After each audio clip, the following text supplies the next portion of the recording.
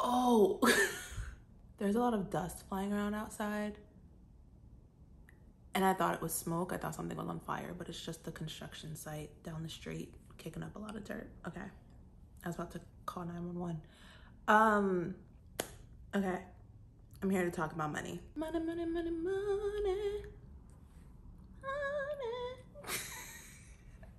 So if you watch my channel, I am assuming that you're probably someone who may be considering applying to grad school. You may already even be in grad school. But if you are considering applying, then you're probably wondering, JoJo, I want to go, but how the hell am I going to pay for it?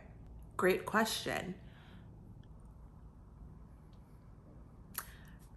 I wish I had an answer for you. I ask myself that question every year.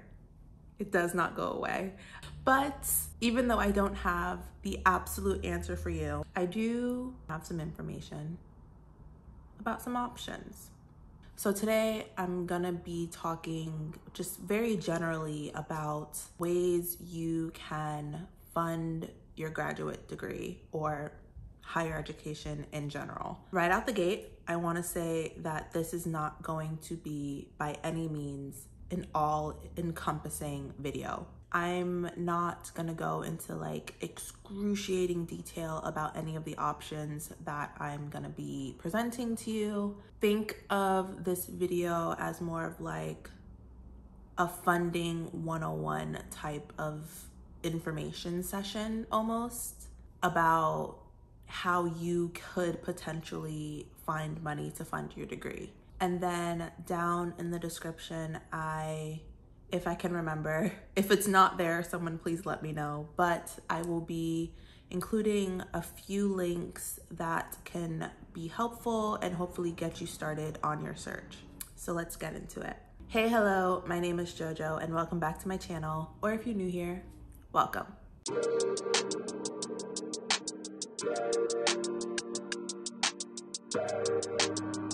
Okay, so boom, first things first, you wanna make sure that you fill out your FAFSA. You wanna make sure that you fill this out because it is used to determine a lot of, but not all, but a lot of your eligibility for funding. And the earlier you fill it out every year, the better. I make sure every year that I fill mine out before the end of January, just because the earlier you fill it out, the more money there is available to go around. The longer you wait to fill it out, the less money there is available, the less funding opportunities you're gonna probably get from the government. If you aren't already familiar with what the FAFSA is, it is basically just a very long form that you fill out with your income information that they use to determine your financial need. Unfortunately, or fortunately, depending on your situation, you may have to also include your parents' income information. When you do that, or really just in general, the government tends to make a lot of assumptions that they really shouldn't be making about how you're gonna pay for your schooling. So yeah, it's not perfect. I absolutely hate it, but nevertheless, it is a necessity in most cases. So now on to your actual options. Loans. I am just gonna go right ahead and get this one out of the way first. It is everyone's least favorite topic, and it is literally, well, let me not say literally because I don't know, but I am almost certain that it is everyone's last resort. You should probably only consider taking out loans once you have exhausted every other option I'm gonna be mentioning. No one wants to take out loans, but you may have to depending on your situation. So in terms of types of loans that are available to you, there are federal loans, which you can only receive if you complete your FAFSA. And these federal loans are gonna be your direct subsidized, direct unsubsidized, and direct plus loans. Direct plus loans are exclusively for graduate students. There is a parent plus loan that undergrads can take out. Basically, like it's a loan that's in your parents' name, but I'm not gonna be talking about that. That is a conversation for you and your parent or parents to have if you deem it necessary. But in general, with federal loans, there are a lot of different kind of like terms and caveats to each one, and I am not going to go through everything in this video because then we'd be here forever. So just make sure that if you complete your FAFSA and you are offered a subsidized or unsubsidized loan, or if you're a graduate student and you decide that ultimately you have to take out an additional Direct Plus loan, just make sure that you read the terms and conditions very carefully. The biggest things to pay attention to are required credit checks for some of them. I think subsidized loans don't need credit checks, but the other two do, I'm almost certain. Borrowing maximums, both per year and also total borrowed overall. Interest rates and when it is that you become responsible for paying the interest, and deferment periods. All of those things combined are going to contribute to determining when and how much you will have to pay once all is said and done and you start paying back your student loans. The other type of loans are private loans. These are going to be loans that come from your banks or other financial institutions. I have never taken out a private loan myself, nor do I recommend it, but I have heard and read that some private loans can offer lower interest rates and less fees than federal loans do, but that is highly dependent on your credit. So just again, make sure that if you decide to take out a loan, that you read the terms and conditions very carefully, understand what you're signing for, because I know that when I was starting undergrad, I was kind of just adding loans willy-nilly, not only because I needed the money to literally pay for school and pay for my living expenses, but also because I wasn't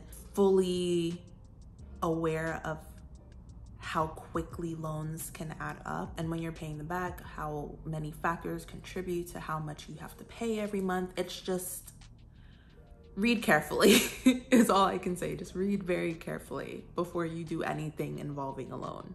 Now on to the free money. You're gonna see why I put that in quotations in a minute. So to start off, we have scholarships. Scholarships, everyone loves a good scholarship. Scholarships are genuinely free money. You get a scholarship and you never have to pay that money back. You don't have to do anything in particular for that money. That money is yours. Typically, a scholarship will offer a set amount of money for maybe one academic year, but some scholarships may offer funding for multiple years as long as you do like an annual renewal process type of situation. In general, you don't necessarily have to fill out the FAFSA in order to get scholarships. There are plenty, and I mean plenty, of scholarships that are strictly merit-based, and you can just, you know, fill out an application, write some essays, get some recommendation letters, and that's it. However, there are some financial need-based scholarships that you can only qualify for if you complete your FAFSA. Scholarships can be awarded by the government, either the federal government or your state government. They can also be awarded by your institution, as well as private organizations and foundations. But regardless, there are entire websites that are literally dedicated to just listing every possible scholarship there is available out there. All you have to do is dedicate the time to search for and apply for them. A word of caution though, please read through a scholarship's application requirements and vet the organization offering the scholarship before you apply. I've come across a few scholarship scams in my day. Haven't fallen for any of them, but I've seen them. Do not, I repeat, do not pay any money or send any weirdly personal or sensitive information like your social security number with a scholarship application. It is 100% a scam. Just don't do it, please.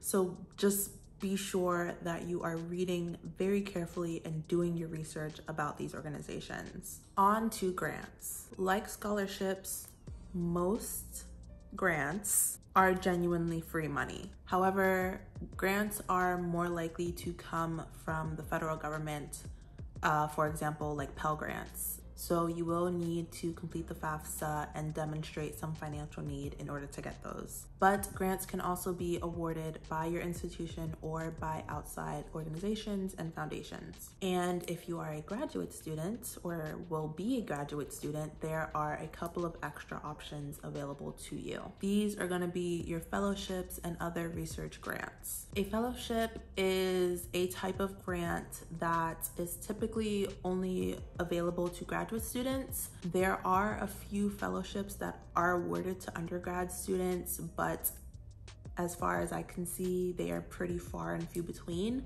but they are out there. You just gotta look for them. Unlike regular scholarships, fellowships often span the course of multiple years right off the bat, and they will often cover the full cost of your tuition, and some even offer an additional monthly stipend. But fellowships, in my view, are kind of where the freeness comes in. In the most basic sense, no, you don't need to pay fellowship money back. So yes, it is technically free. However, I have come across a few fellowships that come with like conditions or expectations that you will fulfill certain requirements, either while you're still in grad school or post grad school. For example, you may be required to complete a specific program or hold a job in a certain area of interest for a set amount of time. It really varies from organization to organization, but I have come across fellowships,